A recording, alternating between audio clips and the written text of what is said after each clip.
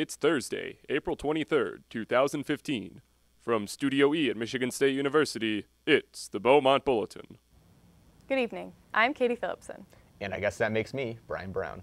Here's what's making news this week. Hillary Clinton announced her candidacy for President of the United States. And if you're looking for a punchline, Ted Cruz declared his candidacy as well. Police are investigating a theft from a Minnesota farm where $70,000 worth of bull semen was stolen recently. Ah, come on. Thank you, Bryan. Tim Tebow signed with the Philadelphia Eagles on Sunday. He immediately thanked God for blessing him with the ability to keep the bench nice and toasty for the real football players. Netflix has announced a spin-off from 90s sitcom Full House coming in 2016. The show will be produced by John Stamos and his crack team of flavored yogurts. Last Saturday, Michigan State University Telecasters hosted the 4th annual Albies Awards. I took home the award for Best Host, while Bryan took home, nothing. Like Adam Sandler at the box office. Hey. Like Ted Nugent at PETA's Humanitarian Awards. Well, that's just... Like the U of M football team on Saturday in the fall. Are you done yet? Making one-liners? Yes. Bringing home hardware? That's my job. Also at the Albies, the award for Most Improved Show went to the... Son of a bitch! I don't think that's a show on Telecasters. Bryan? Bryan, we're on air. Bryan? The Draft House. It's really not that big of a deal.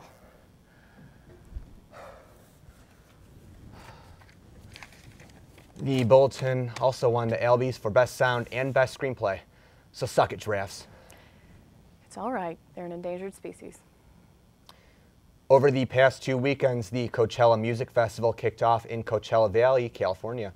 The popular music festival featured a variety of different genres and musical acts, including the small, obscure groups you've never heard of for obvious reasons.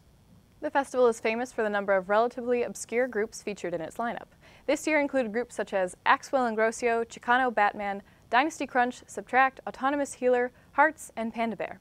And if those groups sound unfamiliar, they should. We've taken the liberty of making up some group names to highlight how ridiculous they sound. We'll let you figure out which ones are real on your own. Among the big-name acts were Kygo, Alabama Shakes, David Guetta, Flostradamus, Jack White, and Tyler, the Creator. However, the biggest name to make news was Madonna, who performed a song and made out with artist Drake on stage. Drake described it as the most awkward romantic experience he's had since his lap dance from Nicki Minaj.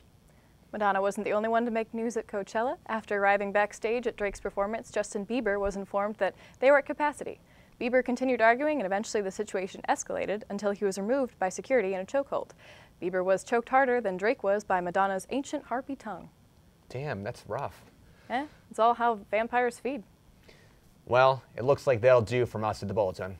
Thanks for tuning in. Don't forget to like us on Facebook and follow us on Twitter @BoBulletin to stay up to date on the most important news. Also, before we go, here's a sneak peek of the next season of the Beaumont Bulletin. Next season on the Beaumont Bulletin. In other news, Bryan just spent 40 minutes on his makeup today because he was jealous that he did not get nominated for Male Crush. Contouring. Really big jaw. So it's like throwing a hot dog down a hallway, but the hallway's like really wide. But the thing is, Action. Yes. Where the hell is Brock? He's gone, Anna! You need to accept it already. What are you three even doing? We have no idea. We're in Madison. My major doesn't even cover this. And that is on my next album called That's on My Next Album. Drama. And sources say the dog can... Sources say the dog can ride the bus. God damn it. Deal with it anymore. Jesus, any Christ, just show my accent this goddamn thing.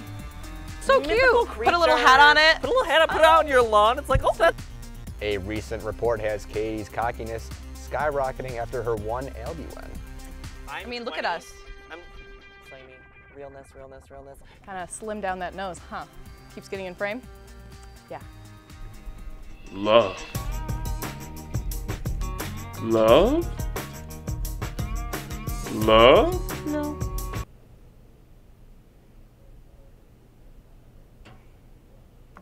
I think you need to, like, take a break.